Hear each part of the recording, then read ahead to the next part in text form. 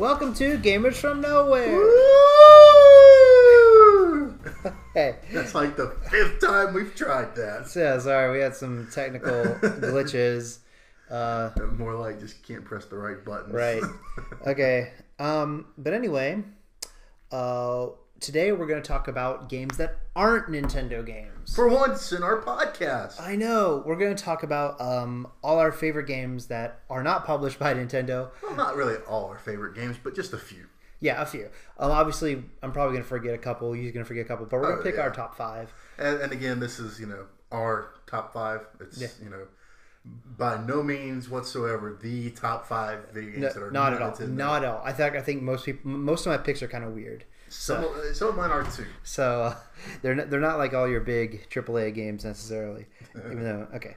So I believe we got a few. Yes, we have honorable mentions. Honorable mentions. At least I'll go first. Okay. Because I'm cool. So okay.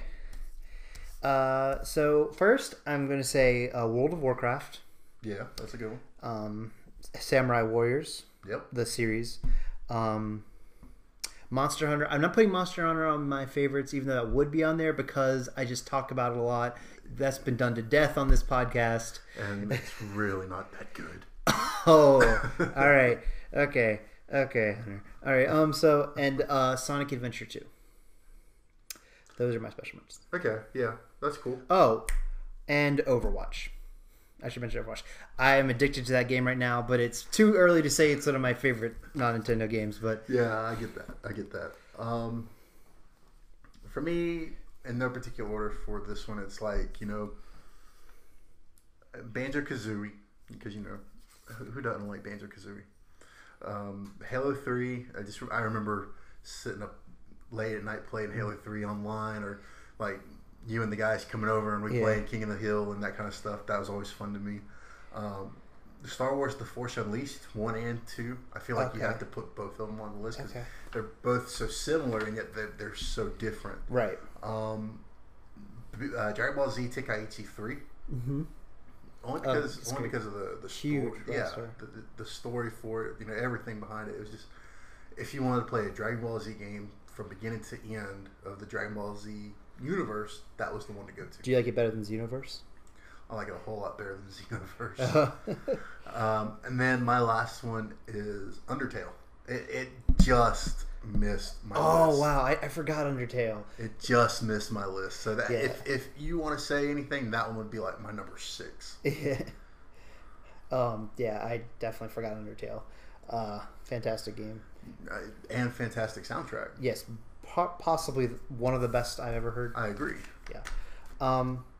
So, all right. So let's get into our main list now. Number 5. Yeah.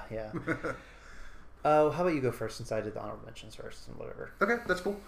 My number 5 is kind of wishy-washy in a sense. Wishy-washy? Yeah. Oh, wow. Here we go. Yeah, it's kind of wishy-washy because, like, there's moments where it's like, yeah, I love this game, and there's moments where it's like, no, I hate this game. But it's... I had to put it on the list, and I put it on number 5 because it's one of those games, like I said. Yeah.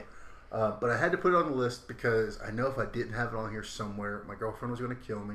Ariana, I put Grand Theft Auto 5 on my list. So, I think most people would put Grand Theft Auto 5 on their list anyway. Yeah. Top 10, I would think. I was debating putting on some of some. Mostly just because of the multiplayer. Yeah, I finally beat the whole story this weekend. The story itself is really good for a Grand Theft Auto game. Yeah. I like that you get to play as 3 different characters. Mm-hmm. Won't spoil the ending for you, but oh yeah, it's really more. I feel like it's more in depth than what most other. Yeah. Because most of the time in Grand Theft Auto games, it was like you come from a foreign country. Yeah, and you're or that GTA 4. Yeah, definitely. Yeah, which is the only other Grand Theft Auto story that I've played. So that's why I used that one as the example, and that one just didn't feel like it had much of a flow to me. Yeah. I found myself just trying to do what everybody does, which was go through, steal cars, kill people. But with GTA 5, I feel like there's a lot more to it, and it's a lot of fun. It really is a lot of fun if you play with the right people. Yeah. Um, Speaking of which, you need to get a PS4 and start playing with me, I do. I really do need to get PS4. Mr. Xbox One over here. Okay. Do you want me to go? Sure. All right. My number 5 is Mass Effect 2. This is just like I don't have like some sort of like special attachment to this game like the other ones on this list. Yeah. But it's just a really good game. It is. It's just really good. The story is fantastic. I love games. Like if you remember our top 3 list of games that came out that year, last year I think it was. I said something about, I think it was Undertale actually, and how I love games where it's like, or no, it was Heavy Rain. Heavy Rain, right? It was Heavy Rain where it was. So it might not have been games of that. Anyway, doesn't matter. No. It was Until Dawn, right? Until Dawn. That's it. Heavy Rain, Until Dawn, Undertale, Mass Effect, all same thing, pretty much.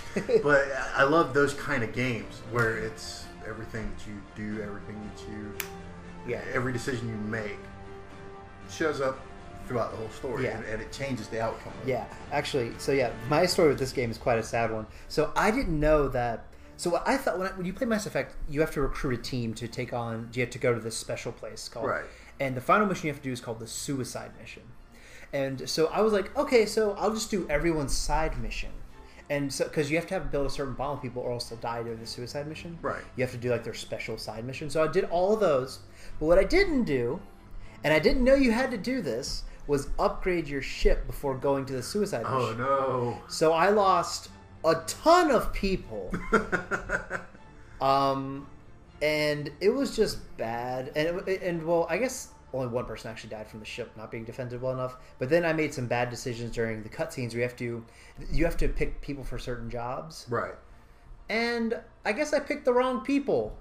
And a lot of my teammates died. I remember being so sad. I almost cried, actually. That's how attached to these characters I were. Hey, when you get that in depth and you put your mind and soul into deciding what you're going to do with these people, they become your family. Yeah.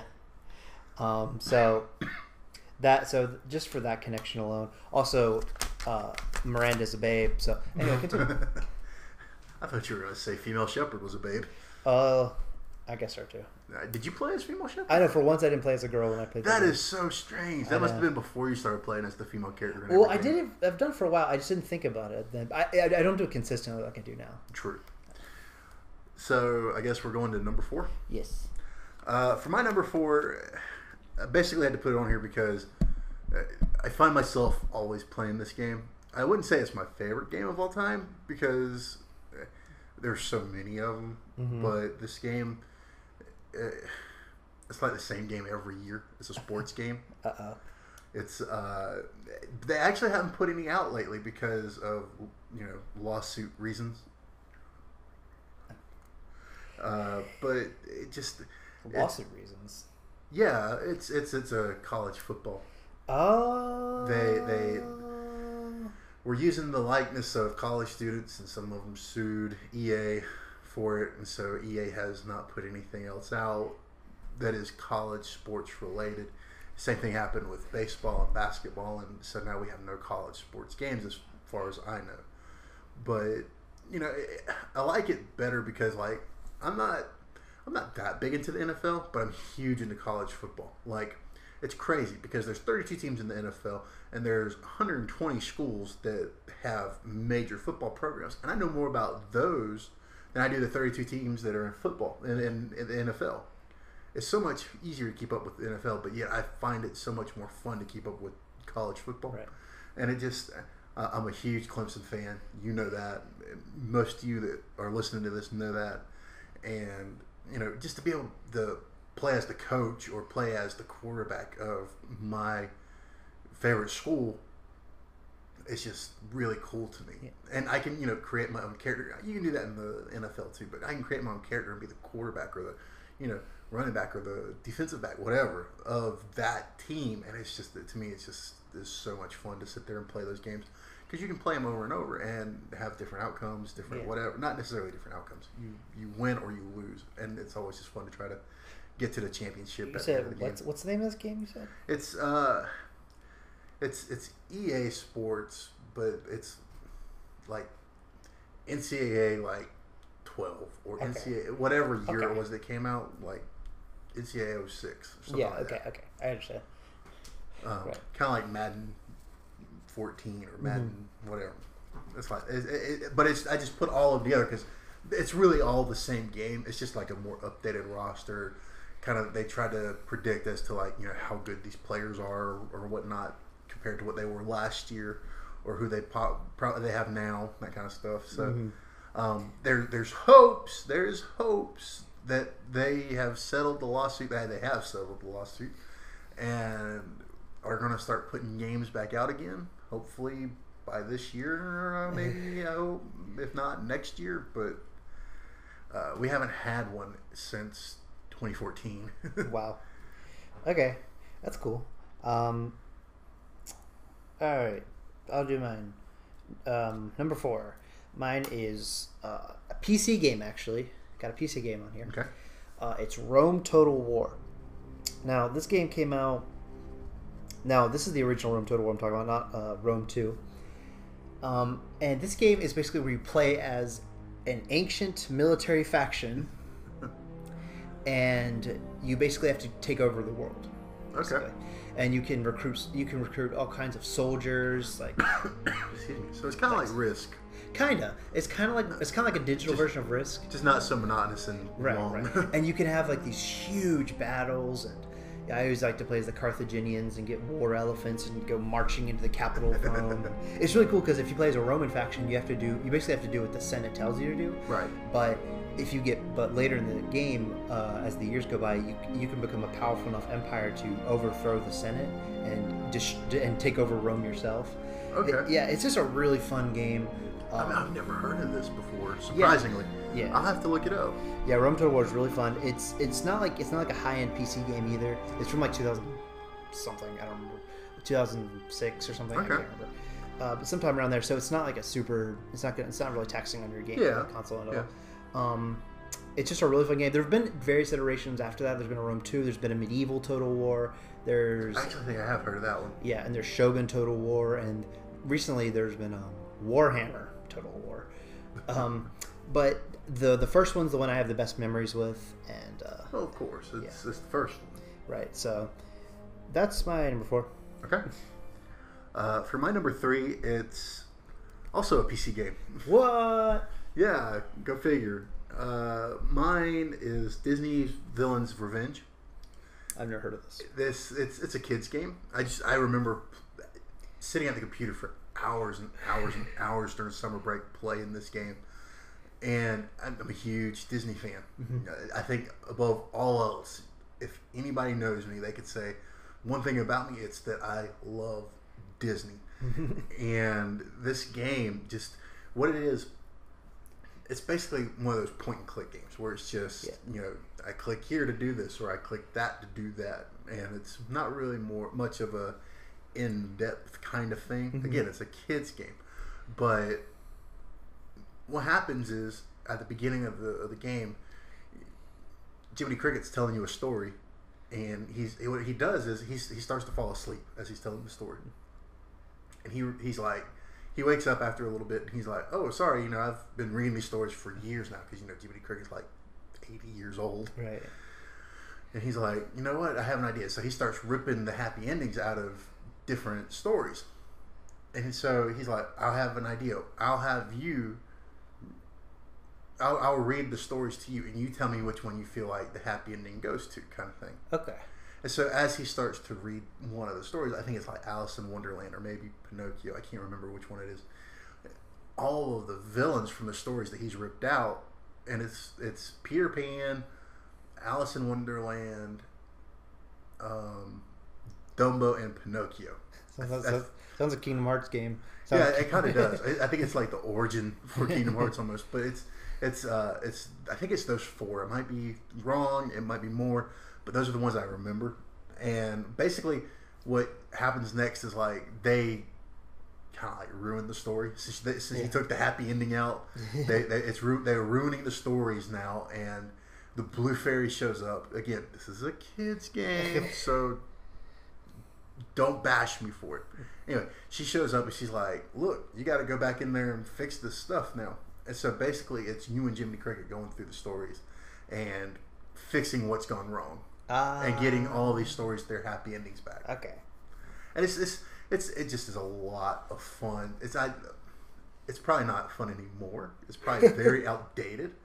But like I said, I remember being 7, 8, 9 years old, sitting there all summer long playing this game. Beat it, start it over, beat it again, start it over, beat it again, start it over. Jeez. I mean, it's weird how when you're a kid, you could just play a game forever. Yeah. Like, I remember doing that as a kid. I just remember being able to sit there and just play a game forever. Like, I didn't get tired. Exactly. We were the original speedrunners. we were the ones that, were like, okay, I beat this, now let me go through and I know what to do now. Yeah, that's what I did with Mario 64 all the time. I was play through the level again, then play through the level again, then play through the level again. Yeah. And it's just like nowadays, like, now I think about it, I'm like, why would I ever do that? Right. You know? Like, I'm more conditioned to enjoy newer experiences. Mm-hmm. But as a kid, you're just like, okay, let's play it again. Oh, yeah, that's fun, let's play it again. That's fun, play it again. Exactly. It entertains you enough to want to do it again, so you're just going to sit there and play through it again. I kind of wish I kept that sort of mindset, but oh well. Oh well. All right. Is this my number? This is your number 3. 3? Okay. My number 3 is a tragic tale. Very sad. Because of what became of it. Mine is Battlefront 2. For the... Not the new Battlefront? Oh. Boy, you know how to push my buttons. No, I would agree with you. I'd put Battlefront 2 on there. Yeah. This is a game that is just... Even Battlefront 1's fun. I played this... I originally had it for the Xbox, and then then Dustin got it for PS2, and I actually remember we stole it from Hollywood Video. Do you know about this? No, I don't know. One day, we were at Hollywood Video, and I was like, oh man, we have to play Battlefront 2 on PS2. And so... and if I remember, we couldn't find his or something. Mm-hmm. And so we just took that game and started playing it. And then we found his old Battlefront. Oh, that's right. It wouldn't work. His old Battlefront wouldn't work. So we took his old Battlefront 2 and put it in the Hollywood Video case. You're kidding. And then we kept the one that worked. But yeah, basically, in case you don't know, this is a game where basically you play as a stormtrooper or a jet. I always play as a stormtrooper. Right. Right. There is a story mode, kind of whatever, but... You play as a stormtrooper. You not necessarily a Jedi, but you play as a member of the rebellion. Yeah, right. You can play as a rebellion. And this is what's cool about it. You can play as a rebellion. You can play as the Empire, which is what I always did.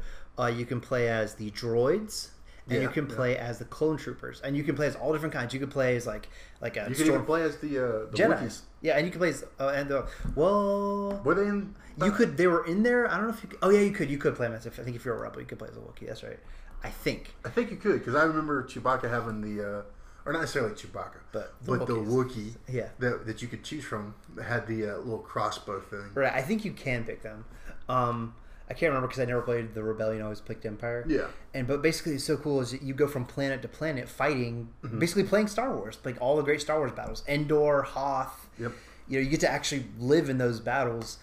And that's the Galactic Conquest is the best because that's what I'm talking about, where you take over certain planets. You have to take over the galaxy. Yeah, that was the best part of it, in my opinion. Then one day, LucasArts they had a project for Battlefront 3, but never finished. And then many years later, a company called EA and DICE decided to make Battlefront again, and they took out pretty much everything that made it great. Make Battlefront great again. They took out Galactic Conquest. They took out. There is co-op. Like, cause I love playing co-op, right? I love playing with people to take over the galaxy. It's the best thing. Like just listen to that sentence. I play with my best friend on the PS2 game to take over the galaxy. How cool is that? That is very cool.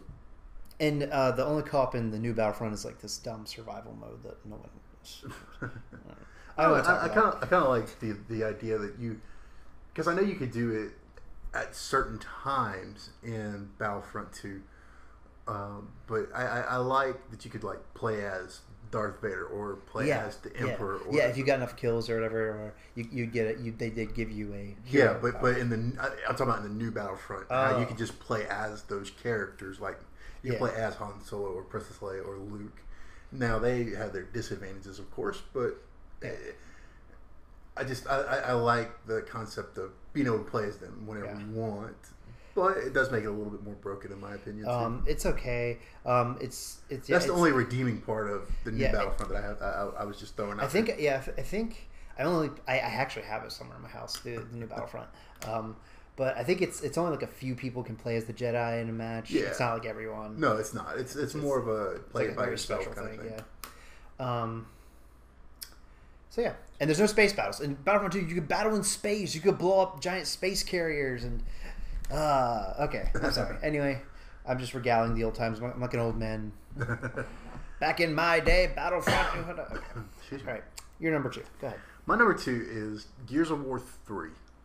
Okay, I've only played Gears of War 1, and I only got like part of the way fourth of the way through. I like Gears of War 3 pretty much for the same reason that I like Halo 3.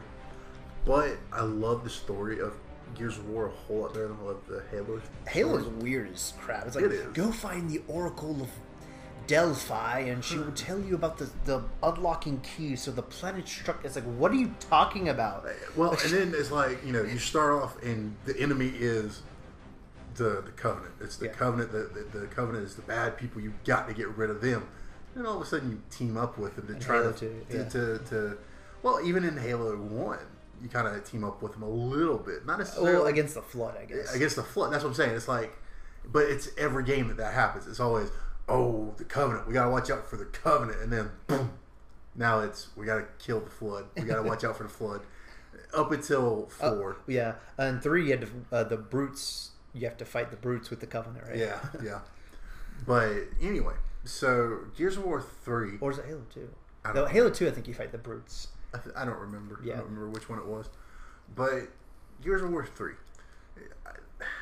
I just remember playing Gears of War 2 and beating it.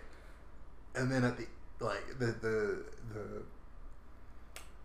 credits roll, and I just remember thinking, I hate credits because I just want to go on and do something else now. But I let the credits roll, and like in the middle of the credits, all of a sudden you hear Marcus Phoenix's father. Whoops, spoilers. Okay. But he's anyway.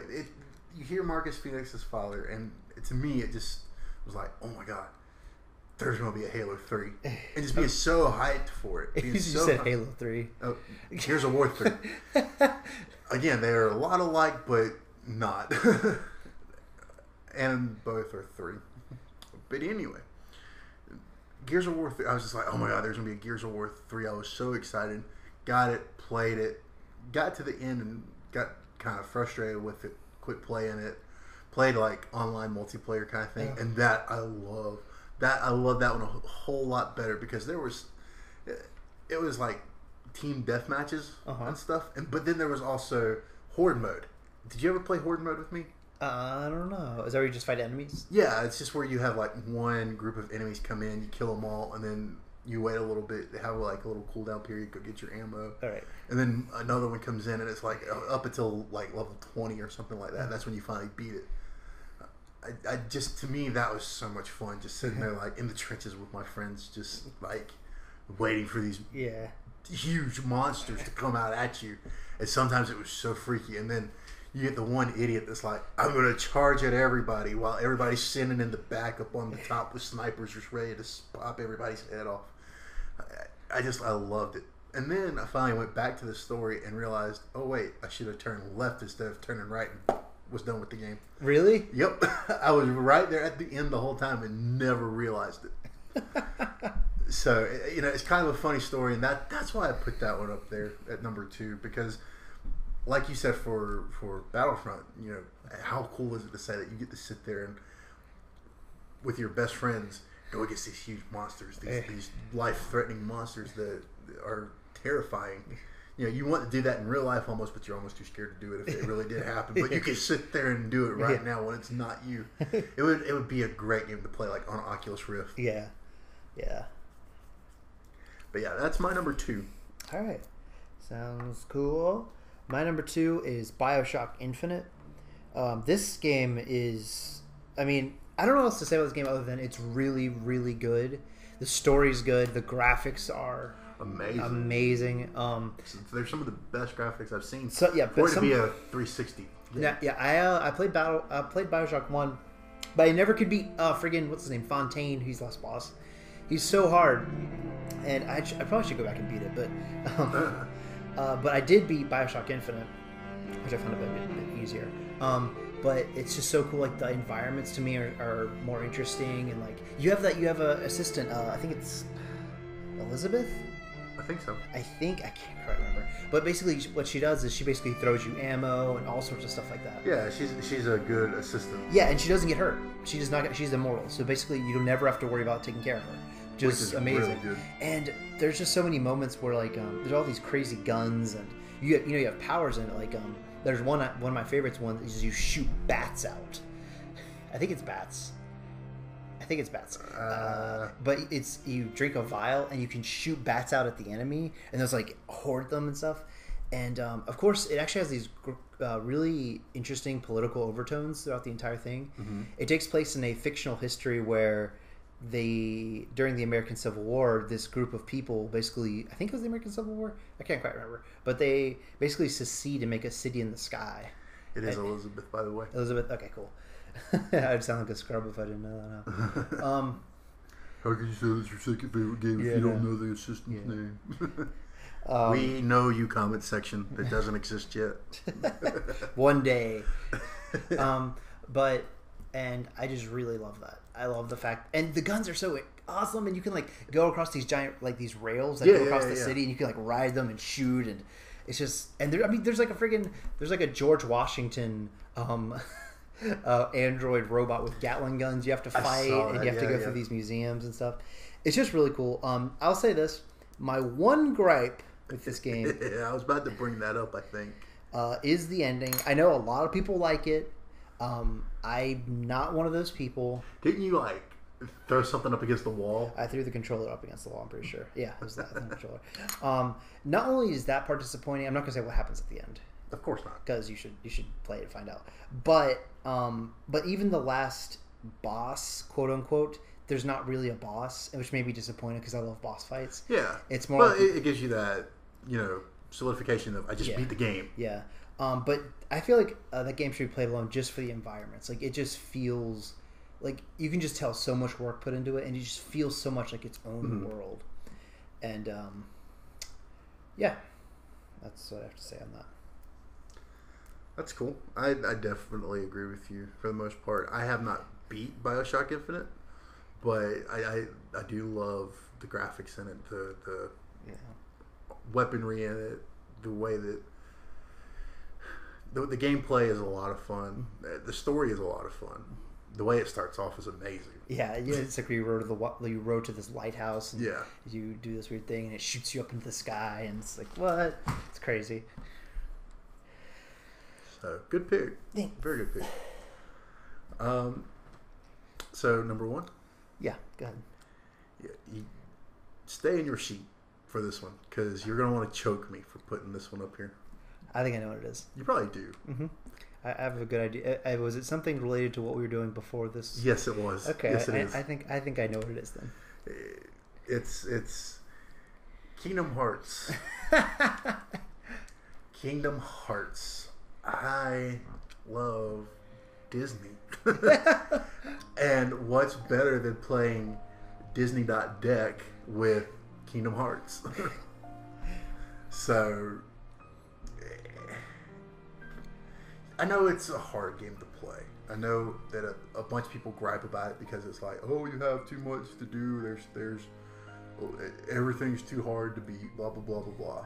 But the environments you get to go to me, you get to explore the land of Disney animated films. Right. And it's just like, that's my childhood dream. Yeah, I understand. I understand. I love going to Disney World. And to me, that's like the closest I'll ever get to being inside the storybooks of these films. But Kingdom Hearts takes it that extra step. Sure, you're playing a Sora and whatever. It's whatever. But just, I love it. I love it. I am so ready for Kingdom Hearts 3 to come out. Oh, yeah. And 2.8 or whatever it is. Yeah. So I cannot say enough good about Kingdom Hearts. I know that you would rather shred every copy and throw it in the bottom of the sea with the Titanic and just forget about it. But I love Kingdom Hearts. That's fine. That's fine. I'm not begrudging you. Hey, well, you might get a little annoyed by my number one. Okay. Do you think you know what my number one is? I really don't. I have no clue what your number one is. You should know, because a couple years ago I would not shut up about this game. But there's a bunch of games that you get that way about. But this one in particular, you okay? Do you want me to say it? Yeah, just say it, because I have an idea, but I don't know exactly what it is. Number one is Skyrim. Yeah. Yeah. Skyrim is just, I mean, I don't know what else to say other than just play it. It's one of those games you just have to experience. I mean, let me just... If you like open world, it's the best game. It's the best game ever. Let me just say that, just give you an idea of how interesting this game is. Like, an average fight would be like, oh, I'm going into this tunnel to get so-and-so armor. Quick, I'll use my warlock powers to blow up everyone with fireballs. Oh no, they killed me. Okay, I guess I'll just use my werewolf magic to turn to a werewolf and kill them all. Oh no, they got my werewolf. That's okay. I'll summon a demonic spirit from the other dimension to help me out. Look, there's so many options in combat. That's what I love about the game. There's so much stuff you can do. You can ride into town on a werewolf. I mean, you can turn to a werewolf and just walk into town and people will freak out. You can call a freaking dragon to help you. One of the last thing you get in the game, I guess kind of spoiler, the last shout you get is you get to summon a dragon to help you fight. Well, I mean, I don't know if it's really that much of a spoiler. Yeah. I mean... Not really. Not really. You kind of get the idea that that's what's going to happen. Yeah, anyway. it's so cool. I mean, and the main story actually is kind of lame. No, it's not lame, but it's just kind of... Well, because it's very generic. It's very straightforward. It is. It is. And I have to say though, with the fact that you can kind of go wherever you want to, yeah, I screwed up when I first played that game. And I think I went to a place that was like way too advanced for me, because like I just remember I was walking around and all of a sudden these wolves started chasing me, and I'm on a horse that I stole from somebody, and I'm turned around and I'm shooting my bow and arrow at these people that again I stole from somebody, and I didn't realize that everything you steal has weight to it, and it weighs you down, and it makes you slower and your horse slower, and everything. I didn't realize any of that. But then all of a sudden, I come up on this giant, and it's like, okay, I'm gonna kill the giant. I'm gonna fight the giant. You were gonna go. Okay, tell me how that went. All of a sudden, the game glitched out after he hit me one time, and I just go flying up into the sky. And it's just like I won't stop. It's like, okay, this is what death is. I'm just flying straight up, Yeah, like it's all sorts of stuff. I even love moments like that where I get killed so hard I go flying into the mountains. But it's so cool because like, say you want something. Yeah, you could do the quest to do it and do all that stuff, or you can just level up your stealth, sneak behind that person, take what item you want. Mm-hmm. I love that. You can just do that if you want. You can cheat the rules. It's like Skyrim is one of those games like, okay, here's how you do it normally. But if you don't want to do it that way, you can just be a jerk and just take it. Yeah, exactly. That's what I love about it. I agree with that. It's kind of like Grand Theft Auto in a sense, but medieval time and a whole lot more in depth. Yeah, I mean, there's a whole lot more to do in Skyrim. I admit. One thing I also love is like, when there are all these sort of weird side quests, like you can become an assassin, and you can play through the assassin side quest. You can become I became the leader of the Mage Citadel, the leader of the University of Mages. Yeah. And you can be that. You can be the leader of the Brotherhood. I can't remember what the name. I don't remember it either. But they're like a group of mercenaries, and I was the head of the College of Winterhold or whatever, like the College of Mages. I was the expert master assassin for the Dark Brotherhood. And I was the guy, like the main dude in the mercenary group. But it was like all at the same time. Yeah. And I remember I got the game. I swore I would never get it. I swore I would never get it because you were like majorly into it, and I watched you play it one time. I was just like, really? Because I remember how much you like drooled over the graphics of the game, and I just remember looking, and I'm like, that looks like an 8-bit tree back there in the back. Well, I remember how much you raged about me just ripping on the graphics the way I did, and so I was like, I'm never gonna get this game. I'm never gonna get this game. And then Walmart had a thing where it was like, oh, buy this and BioShock Infinite for the price of half of a new video game. So I was like, Sure, why not? Yeah. So I got it, and I was like, well, I'm not just gonna let it go to waste. I'll play it, and I have to say I did thoroughly enjoy what I did play of it. Yeah, it's cool. I mean, like, even the main story is really interesting. You have to kill these dragons. This Alduin, the World Eater, comes back, and you have to go and find stuff out about him. You have to talk to Parflax, another dragon on top of this mountain, and what finally you get to the point where you have to ride a dragon into, is it Hrothgar? It's basically Midgard. I mean, not Midgard. Asgard. Asgard. Yeah, and you basically have to go to Valhalla. Okay. And you have to recruit the soldiers of the dead to help you. And like, that's crazy. That is crazy. Like, it's just, I don't know. All right, well, that's enough gushing. You get the idea. It's a fun game. Definitely. I would recommend any game off of your list. I would recommend some games off your list. I'm afraid I can't return the favor on. I'm kidding. No, I figured you probably could not return the favor on Kingdom Hearts. I just think of all the times talking to you and Dustin, and you guys were just raw about it. Oh, Skyrim? No. Oh, Kingdom Hearts. Yeah, Kingdom Hearts. We played that game together, listeners, and bud. Dustin and I had a hard time with that. It's just I think Dustin and I have a very narrow, this is a self-criticism. Dustin and I both have a very narrow idea of what a game should be, and it's difficult for us to appreciate something that's not immediately viscerally fun. Yeah, I get that. And so, I'll say most people do love Kingdom Hearts. They love the environments, all that stuff, and I'm just not the kind of person that can appreciate that completely.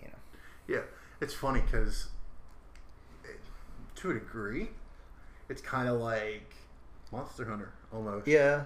Only you're not, trying to fight this monster to salvage whatever you can from it. That's the only difference, really.